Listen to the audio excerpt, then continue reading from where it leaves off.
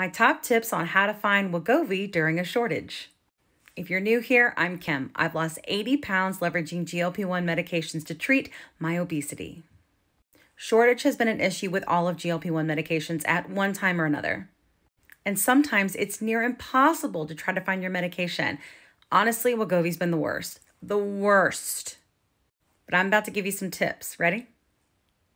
1. Call pharmacies every day and be as kind as you can. These people are dealing with shortages for way more than just our medications, and they are understaffed, underappreciated. You be as kind as you can be. Get your dollars ready. You're going to have to call a bunch. Be ready to drive. You may have to drive outside your city. You may have to drive outside your state. It's just going to depend on what you can find, where you can find it, and if you're willing to make the drive.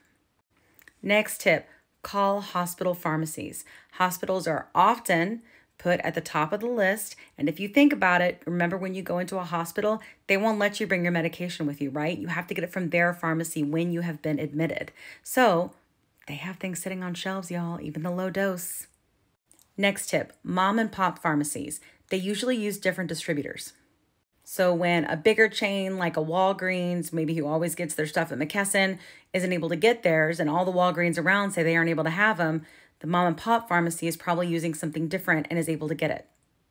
Be very kind to these people. They don't make a lot of money on these medicines. If anything, be nice. And my last key tip is call the big guys. Walmart, Sam's, Costco, and call all around. Just because one doesn't have it doesn't mean the other one won't. That's a few miles down the street.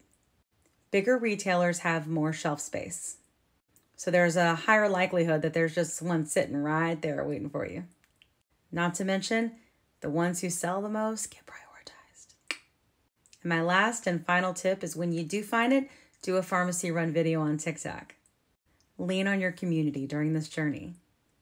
I promise you're gonna need it, and it will make all the difference in the world.